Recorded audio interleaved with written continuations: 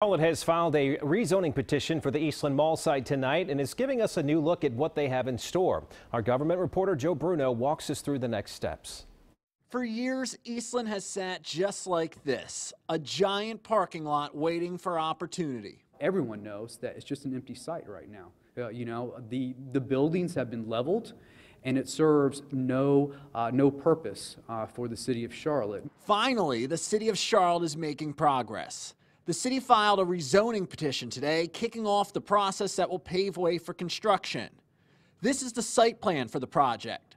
The top left will be home to houses, everything from starter homes to duplexes. The bottom left area will have a mixture of uses ranging from retail, restaurants, and apartments. The bottom right will be the sports component, home to the MLS headquarters, practice facility, and community fields. At the far right sits 8 acres that the master developer is under contract to purchase. It's really exciting. That's something that the community has wanted for so long in the city as well, is finally starting to make its way to reality. The city will hold a community meeting with Eastland neighbors in early March.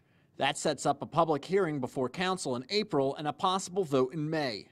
Leaders and neighbors are excited for the project to finally get off the ground. We are really excited because this is a one-of-a-kind opportunity where we are looking at headquarters here. I mean, that is huge. It's just been sitting for the last, I think it's 7-8 years now, and we were just waiting for something to happen here, and this is big. Joe Bruno, Channel 9 Eyewitness News.